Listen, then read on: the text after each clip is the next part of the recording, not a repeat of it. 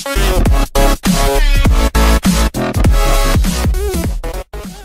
is going to be a quick video to address a peculiar issue with the Royal Enfield Himalayan. I've got a couple of people ask me about this problem. The problem being at high speeds, in the sense at highway speeds, say about 90, 100, 110. The problem is even though there is fuel, there will be a sensation of fuel starvation. In the sense you will feel the vehicle is like bogging down a little, meaning when you ride at probably at 100 and you close throttle at some point, and when you slightly open the throttle again, there will be a slight hesitation. The feeling of, exactly how it feels exactly how when the bike falls from main to reserve.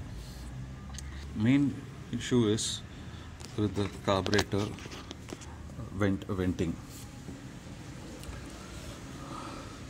So my previous video I described what are the different parts of carburetor.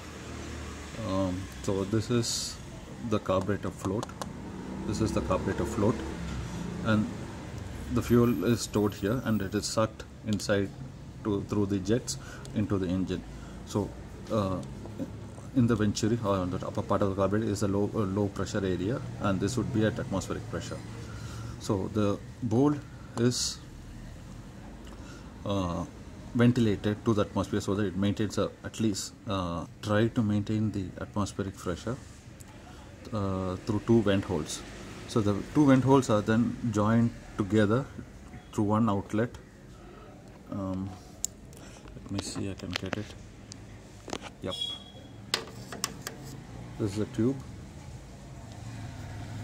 and this tube, this is the venting, and this is a long tube held with a small clip, and it goes down to underneath the bike. So it's basically dangling there. The problem is this is a rubber hose, and it might get cinched somewhere, clipped somewhere, or get it can get blocked somewhere. So what happens is when it is blocked or it's not completely free, the bowl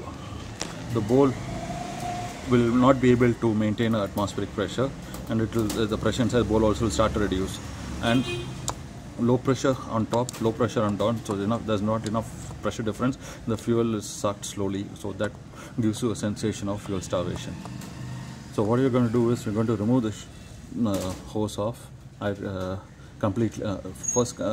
completely, and we tested it, and that issue was totally resolved. So what you're going to do is we're going to remove it, cut this hose up to a manageable length, and leave it there.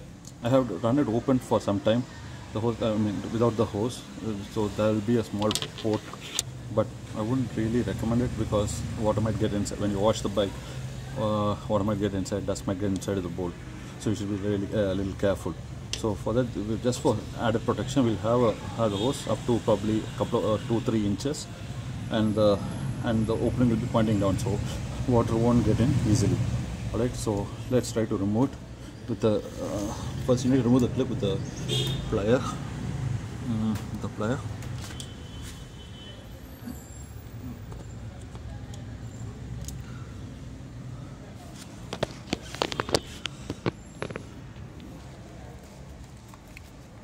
Yeah, it's removed, so I'm going to take it out.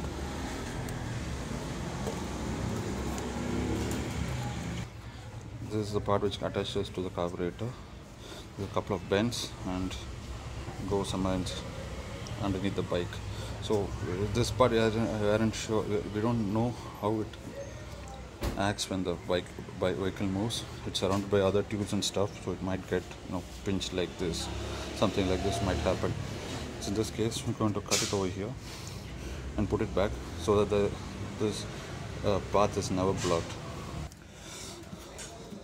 So we just cut it to I'll say approximately 3 inches. We're going to put it back.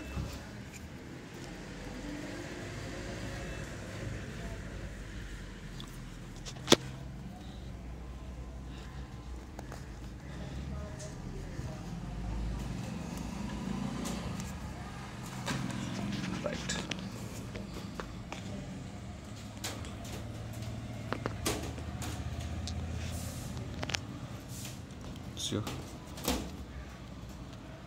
It's up to here. So this tube is never going to get squashed. It's always going to be clear. We can check it periodically and even clean it once in a while to get rid of all the dirt. So give this a shot and see how, especially to people who have this problem. This will definitely address that.